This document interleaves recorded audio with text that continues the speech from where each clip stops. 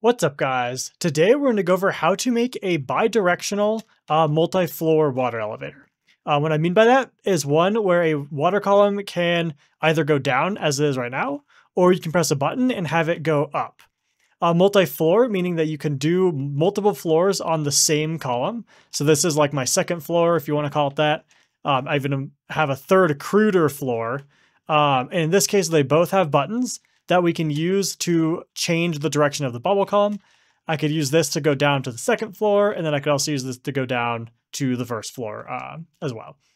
This design allows you to put the bubble column also in the middle of the room like this without having any ugly redstone visible, like no pistons on the floor here, at the expense of the design being slightly more complicated than one that might like go into the wall or something. So keep that in mind. The dimensionality, very crudely, will be like this, where you're going to need some room under the block, like under the floor that you have the bottom of the water elevator on. I think you need 1, 2, 3, 4, if you include the block that the redstone's on top of. And you're going to need a decent amount of space under it. It's a little lopsided to one side because the block in question is right there. So be aware of this. You're going to need a little bit of space under it. As far as the redstone for all the buttons, all you need to do is connect the buttons down to the redstone down here. So there's no real requirements for this other than you have to connect the buttons. You have to connect the buttons to a redstone signal and then just get it somewhere else. So with that, let's jump right in. All right, so real quick, the materials that you will need are 2 normal pistons, 1 sticky piston, a single comparator, 2 redstone torches, at least 7 repeaters, and I say at least is because you need 7 for the stuff down here, but you might need more if you are going a far distance between floors. In order to get the button signal down to the bottom, you might need to refresh the signal once or twice in order to get them all the way down because it can only go 15 blocks without one. So you'll need at least 7, but probably more repeaters. You'll need 3 droppers, a hopper, soul sand, a magma block. You're going to need like some opaque block to build on. I used like smooth quartz block in this case. And the water source blocks. You're probably going to need something to block the water so that you can get into the column at all. I used gates and I also like using signs a lot. You can use whatever you would like, trapdoors or whatever, just something to block the column or the water from flowing so you can get into the column. You're going to need a decent amount of redstone just to like wire everything up down here as well as from the buttons above. And then you're going to need the buttons themselves. Okay, so we're going to do the bottom of the entire thing first. So I think we're just going to rip off the band-aid to do the most complicated thing first. So this thing is the floor of my base where the bottom of the water elevator is going to be. So this block will be the soul sand or the magma block right here. I built in the air just so we have some space under it. So we'll do the pistons first, I think. So 2 blocks below the soul sand or the magma block or whatever, we want to place a sticky piston facing up so that when it's contracted, there's a block in between it. So it faces up, it's 2 blocks away. And then on either side, it can either be like to these sides or it could be to these sides. It doesn't really matter. We want to place a normal piston facing into this area and it's like into the middle here. And it will also be 2 blocks away so that there's a block in between it and the soul sand and like the sticky piston. On the other side as well, we're going to do the same thing. So that we have something that looks like that, where the pistons are able to push blocks into the middle here. Okay, so on one of the sides of the sticky piston, this side will have the least amount of redstone on it, just if that helps you plan a little bit. We're going to want to place an opaque block here of some sort, a redstone dust on top of it, a redstone torch right next to the sticky piston so that it will extend. And then right here, I have a redstone repeater. This is just so that you can get some delays correct. You know, it being next to this piston doesn't really have any significance. And then I'm just going to build the redstone out. I'll go by 4 blocks, I think it was. Okay.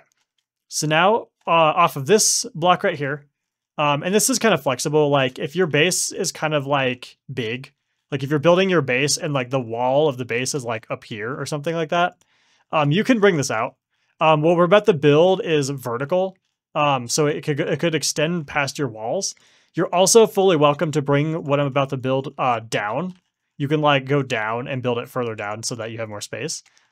So it's very flexible. Just make sure the redstone dust attaches to it and the signal reaches is important. Okay, so we're gonna go out one block like this, and this is just to get the redstone to face the right direction. And then what we're gonna do is build a T flip-flop that works in both Java and Bedrock Edition, and I always forget how to do this.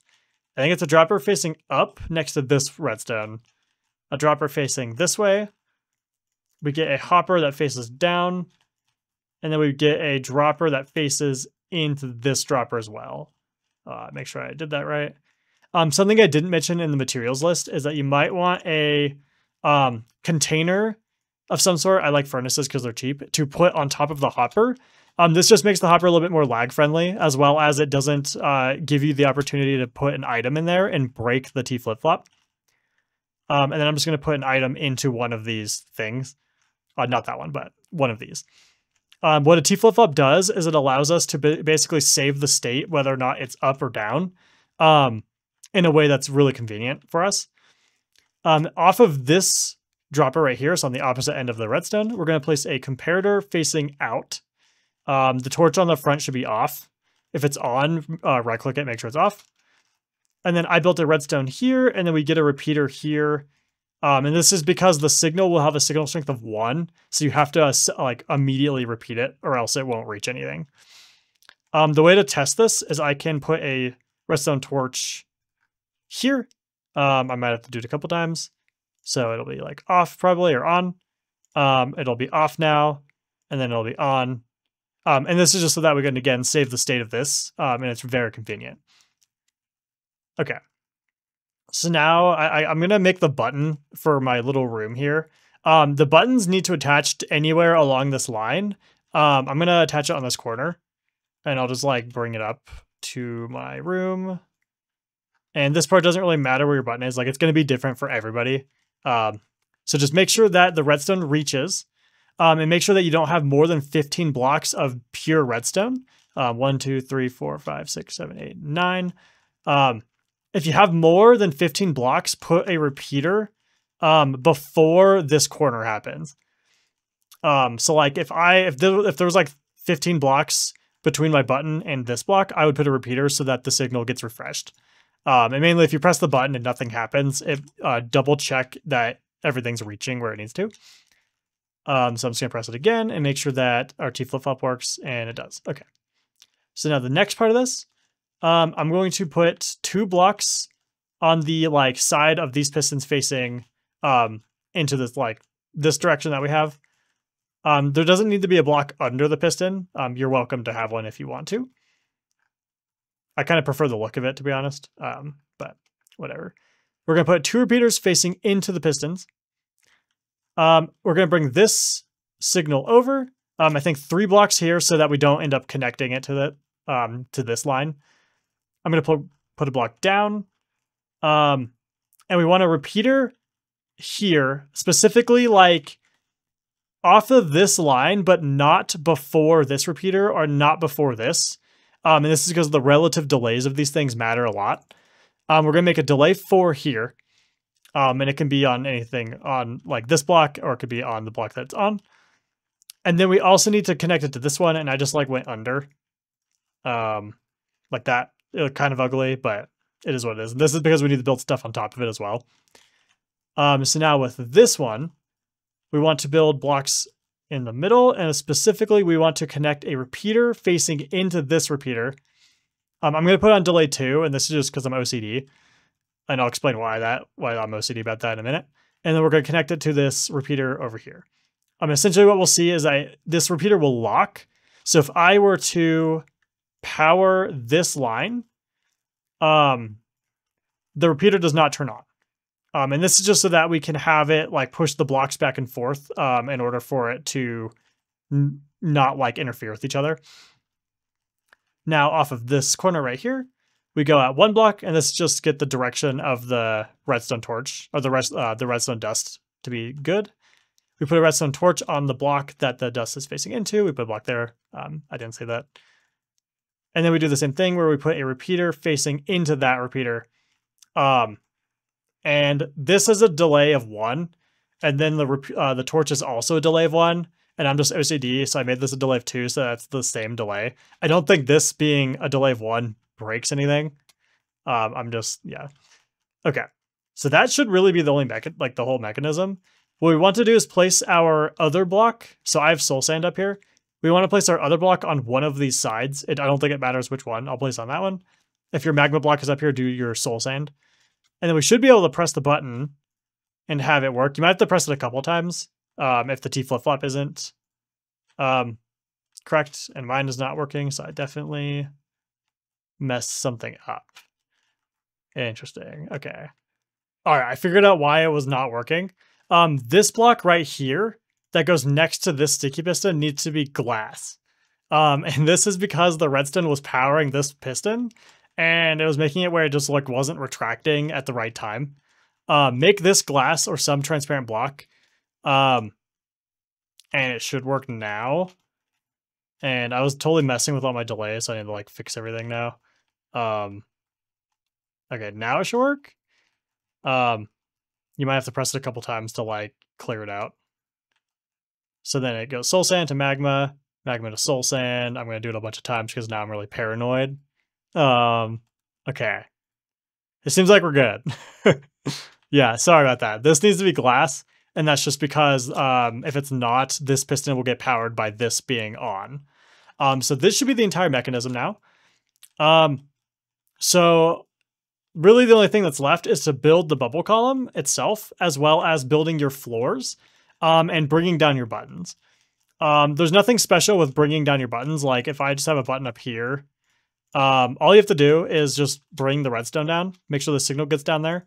I usually just make like a spiral where I kind of just like go down and I just kind of go in circles. The main thing to worry about here is if you have more than 15 blocks. It's like 1, 2, 3, 4, 5, 6, 7, 8. Let's say I have 15. You need to add a repeater like this, and then you can keep going down. And this is just so that you can refresh the signal so that it will reach all the way down to the bottom. Otherwise, there's no like requirements. This can happen anywhere. You can bring it out and then bring it down if you need more space. Just make sure that this button and like this button all connect down to this corner at some point. And make sure that they are, the signal strength is good enough in order to reach all the way to these areas right here. Otherwise, there's nothing else to do for the redstone. For the actual water column itself, I'm going to use gates, and I'm going to do one end, like so there's only one side to get in. I recommend doing 3 or 4 blocks tall of gates so that you can get in and out easily. And in particular, when it is magma, it'll hurt you a little bit. Not a lot, but a little bit. Fire resistance will help. So I recommend doing at least like 3 or 4 blocks here so they can get out before you hit the magma. And in this case, what you do is you just get a bunch of, don't know where anything is. Get a bunch of water source blocks, and they have to be water source blocks. So like you have to place a source block here, a source block here, a source block here. And what I usually do, and this is a terrible way to do it, but what I would do is I have myself a like infinite water source here, like that. And then what I do is I essentially ride this thing up. So essentially I'll place this here, and then I'll do this. And this works underground as well. I'll come back down, get the water, I'll get back in, and then I'll do another one. And then I'll like do it, I'll grab it, and then I'll go back in, and then I'll do another layer. This is a terrible way to do it. The actual way to do this is if you have kelp. You can replace this with dirt temporarily, the soul sand, and just place kelp all the way up, and it will turn it into source blocks. But I never have kelp, so I just do it the way that I just showed, and that's really inefficient, but it's very fun, very fun. So we bring this all the way up to where we would want to go. And this is just an example. This part's pretty straightforward, I think. Just make sure that there's source blocks. If it's not working, or if it's working only to up to a section, double check that you have source blocks. Like this is pushing me up. If I put this here, it will not work. Because I kind of broke the chain. So you'd want to have source blocks on every single block. In this case, we just have another floor. We can bring the button up to this floor, and then we do the exact same thing with the gates. And then there's no like requirements after that. You can do as many floors as you want, as many buttons as you want. I think this is just a technical thing. Wooden buttons last longer than stone buttons. I don't think it matters which one you use. I think a wood button will make it go slower. I don't think it matters which one you use though.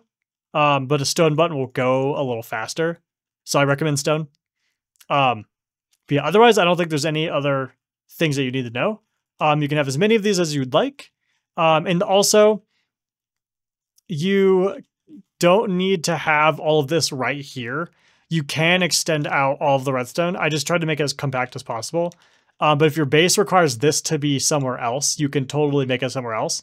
The main thing is that make sure that this redstone is length 1, because this will be a really weak signal. And just make sure that all of the signals reach where they need to go.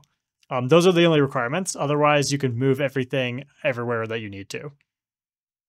All right, guys, that'll be it for this video. I apologize for any mistakes I made. I'm not particularly awake today, so I'm sorry for that. I hope you have a wonderful day. If you have any questions, please feel free to leave them down in the comments, and I'll be happy to debug. If you do leave comments, the more information from me, the better. And I hope to see you next time.